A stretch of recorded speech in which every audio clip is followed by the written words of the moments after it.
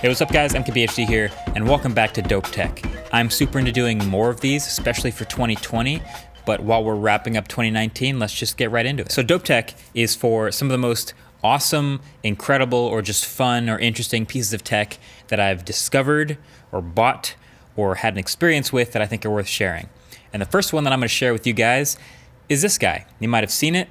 It's the Samsung Galaxy Note 10, but it's clearly not just any Note 10. It's the Star Wars edition Note 10. You might think I'm just into it because it's red and black, and not gonna lie, that's a part of why I'm into it. But this is really a super legitimate Star Wars themed phone. Like, we've seen a lot of special edition phones over the years, and in fact, I have a video coming up of a pretty wild special edition phone that's unlike anything I've ever seen before. But this one really fully leans into the dark side of the Star Wars universe right from the unboxing experience. So I'll leave actually Lou's unboxing video linked in the description because he did a really good one. And then when you get to the phone itself, they really went next level. There's a red ring around the camera and the buttons, as you can see. That's pretty basic. But then you've got the logo of the First Order around the back. And then in the software itself, there's a dark theme. It comes with a wallpaper of the red and black helmet. And even the sounds the phone makes are all very Star Warsy. Now, I typically mute my phone, like as soon as I take it out the box. I don't use the sounds, but if you want to be this guy on the subway, you can be this guy. But really the cherry on top is the stylus. The stylus is red, like Kylo Ren's lightsaber.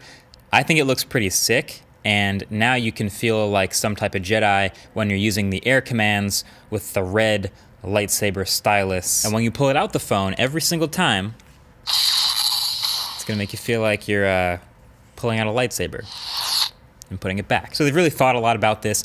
I think a lot of people are going to see the movie right about now, so this is something they've gotten really into. But I'm just really excited for next year's potentially high refresh rate Galaxy Note 11. But that's beside the point. The point is, this is a special edition phone, and I think they've done a really good job with it. Star Wars Edition Note 10. All right, next up, Colorware is finally shipping their painted AirPods Pros. So if you've watched the channel for a while, you've known about Colorware. I've talked about them, about how they precisely take apart, repaint, customize, and put back together various electronics and new stuff as it comes out. And so as soon as the AirPods Pros got announced, I immediately turned to them and I was like, are you guys gonna do the thing where you paint the AirPods Pros? And they said, yep. So now here they are. And of course, they'll do any color. They have a bunch of colors on their site, but I had to go with matte black everything here because, I mean, who am I really? Matte black case here, matte black earbuds. And you know, I'm just into making them really hard to find if I lose them. So the things that aren't painted are the inside of the case, which I don't think is that big of a deal. And then the rubber tips on the earbuds, of course, which means you're gonna have this sort of contrast now between whatever color you paint the AirPods and the actual rubber tips, making them look that much more like a Pokemon. Now, I'm gonna share a video in the description of someone who sort of did this themselves with AirPods and plated them gold and surprisingly put them all back together and got them to be fully functional. That is more of a super fun artistic video that I think is worth checking out, but it's just sort of impressive to admire that these still work. The squeeze function in the tip still works, the air channel pass through, the impressive noise cancellation, everything is just about how you'd expect, just a new color. I think really the main reason you have them painted is so that they look different in your ears. The case is sort of a nice bonus that you can also get this painted, so if you have more than one on a table, you know which one's yours immediately, but yeah, the look in your ear is what you're doing it for. So my AirPods Pros are matte black now, no regrets. I'll make sure to link these and everything else I talk about in this video in the description right below that like button. Okay, next up is this guy. So big shout out to Rene Ritchie for cluing me into this. This was his favorite piece of tech in that big end of the year collab we did for favorite tech of the year. This is the Oculus Quest. So this is a standalone VR headset. So you might have seen something like the Oculus Rift, which requires a PC to plug into, or you might have seen something along the lines of like slotting your phone into one where the phone does all the powering and all the display. This is sort of a happy medium in between those. So this is the headset, and you might have seen some others that look somewhat like it. Oh my God, I'm in the world already. But there's a couple different sensors built into the outside of it, so there's no trackers that have to be placed around the room or the space you're in. And the headset itself has got the adjustable headband, and everything about it gets you nice and snug, as you'd expect. And thankfully, it charges via USB Type-C. It also has speakers built in, and they're pretty close to your ears, so you don't need headphones, but what they've done is they tossed in some headphone jacks. And when I say jacks, I'm being plural. It has two, one on each side. And so you can use your own headphones and get really immersed. So I was playing these with noise canceling headphones on top of the headset. So that's like that next extra step to get really immersed in this world. But the difference maker for this Quest is, since there's no trackers, you can just get to an open area, whatever room you want to be in, set this thing up, and you're just sort of free to move around in this world with this battery-powered headset on. And the setup is actually really sick. You put it on in an area that you're not configured in yet, and the sensors on the outside light up and essentially give you this pass-through, so now I can see the camera, hi, and lets you draw the space that you're in literally around you as like a safe zone. They call it a guardian. So once you've drawn that outline, then you have that room to move around, and it keeps track of it, puts up the virtual walls, calibrates the floor, and you're set. And then once you're into the gaming, it is still really impressive. To my eye, while it's not perfect, latency is still pretty low, frame rates are high. It does a pretty good job of filling my field of view, and I was impressed with basically how well it stayed tracked, and I never really noticed it losing positioning at all. And I really like the controllers too. So the ring around the buttons, they help you stay positioned, and based on what buttons you're holding and what your fingers are doing, the hands in the game will mimic like exactly what your hands are doing in real life, down to the finger position. So of course I had a great time playing some of my favorite VR games. Beat Saber and Super Hot are right off the top, like the first ones I recommend for anyone trying to play these. I'm gonna go ahead and try a bunch of new ones now that I have this, since there's like 50 more titles in the Oculus store. But yeah, you can just download the Oculus app on your phone and then add them one by one to your library and try them out. So that's what I'm gonna do. But I got really into this. I think this would be an incredible last second gift for someone that you really, really like.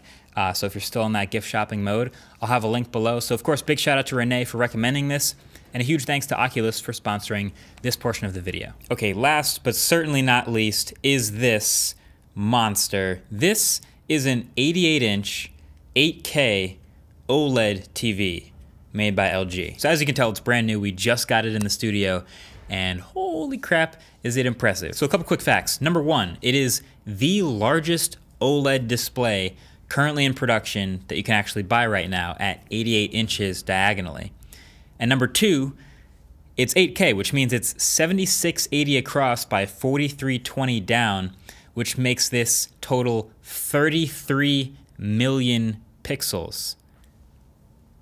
That means this is a 33 megapixel screen. So there's already a lot of good looking 4K displays and 4K OLEDs everywhere, no doubt.